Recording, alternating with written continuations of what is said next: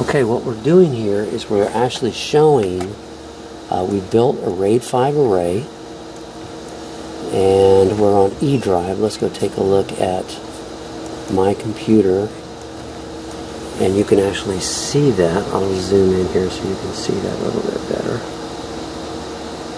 So you can actually see the different drives. And what I have is a C and an E. Now E is a RAID 5 array done by the PREC hardware controller. And when we open it up, you can see on E drive, we've actually put a number of files on there. So you can see the various files. You can zoom in there and actually take a look at the different folders and files. And of course my camera's struggling to focus on that, so I'm going to back it up just a little bit. Okay, so here we've got the folders and files on that RAID array that we just copied and pasted over there. So you can kind of see what's going on. Now what we're going to do is we're actually going to, the way that RAID 5 works is that it should provide redundancy should any one hard drive fail. So if you take a look over here, you can see the various hard drives. Let me back this up just a little. Oops, sorry, the other way. This is the inside of the Dell PowerEdge, and you can see the various hard drives in here. There's 3 SCSI hard drives. It's hard to see in there, but actually as we focus in, try to focus in, there's actually 3 SCSI hard drives in here. You can see this is the power connector for one, the power connector for the other, and down in the dark area is the third one. And they're all connected via SCSI. This is the SCSI terminator right here, this large black item right here. And what we want to do is we want to simulate the death of one hard drive. So we're going to do that by shutting it down, unplugging the actual 68-pin connector, and booting it back up. Now, if RAID 5 works, what it should do is continue working, even with a missing drive. That's the whole idea of redundancy. So let's go ahead and do that. We're going to shut it down, unplug one, and then boot it back up, and we should see all of our data still working the way that RAID works. So we're going to first shut it down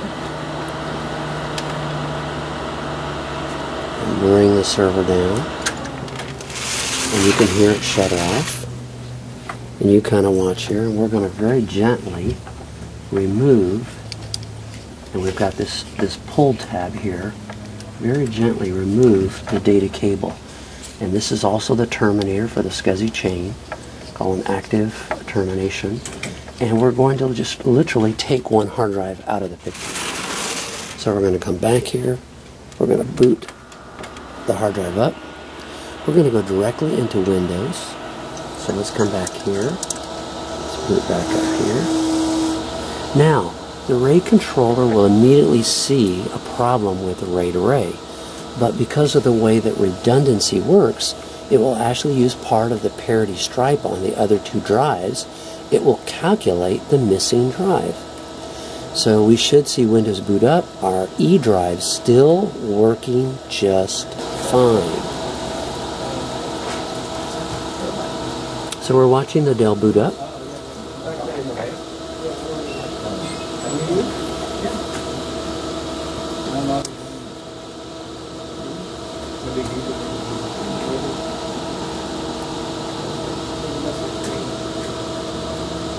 This is the BIOS information. Here's the SCSI controller. This is the various firmware that come up onto the screen. So this is the Control A to go into the SCSI controller, but we don't have anything hooked up to the SCSI controller. What we are is we are using the SCSI system on the RAID controller, so don't get that confused. Now we're in the RAID. The RAID controller should detect a problem.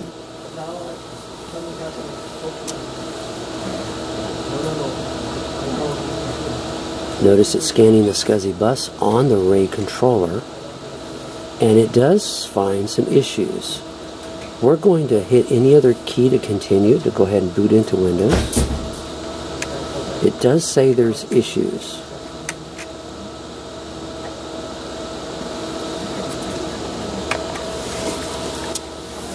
Now, if the RAID controller should pick up with the missing drive and be calculating and making the RAID array look as if nothing was wrong to Windows.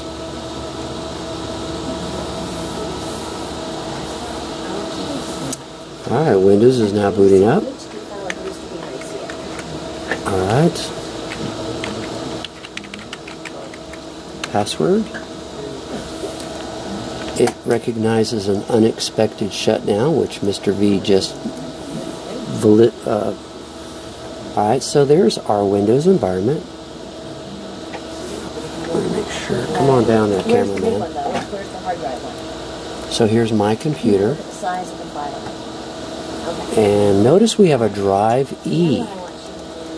And everything looks just fine. So drive E looks just great. But notice, see the cable? The cable is dangling. Drive E, or the RAID array, is broken. But the RAID controller does the magic. So this is how RAID works. We have one disk that's not even working at all. And yet, as far as Windows is concerned, there's absolutely nothing wrong with the RAID array. That is how RAID works. So let's go ahead and shut down and do the rebuild so you can see how, let's say this was a defective hard drive. We're going to pull the bad one out, put a new one in, and show you how to rebuild the array. Yep.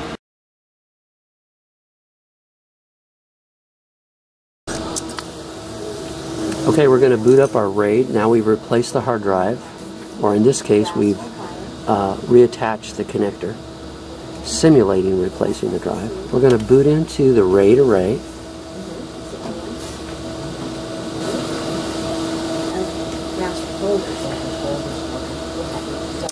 We're going to receive the motherboard BIOS video flag come up. We're going to see the SCSI controller, which we have nothing hooked up to the onboard SCSI. We're going to move to, instead, the RAID controller, which is coming next.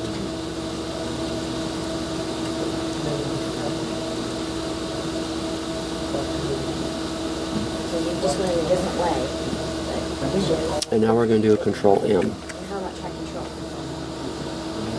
We're going to go in the RAID controller, use the software that's in the firmware of that controller to rebuild our array, because we jerked a connection out. So we're going to rebuild the array, and upon rebuilding that array,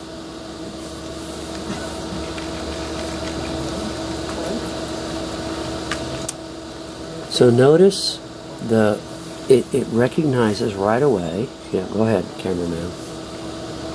Notice it recognizes right away that we have a failed hard drive. So we've got to rebuild that. So we're going to select the failed drive, and we are going to do an F10 to rebuild. Go ahead and show them the menu down here at the bottom. You can see the menu. So we're going to hit an F10 to rebuild. And we're going to say yes, we're going to rebuild. And James, how long did this take? 45 minutes to an hour. Okay, it's going to take 45 minutes to an hour to rebuild the array. It's got to put all that information back on that hard drive that was missing. So in 45 to some minutes, it's going to be good. So we're going to pause and let it do its thing and rebuild the array. Okay, let's delete the pictures.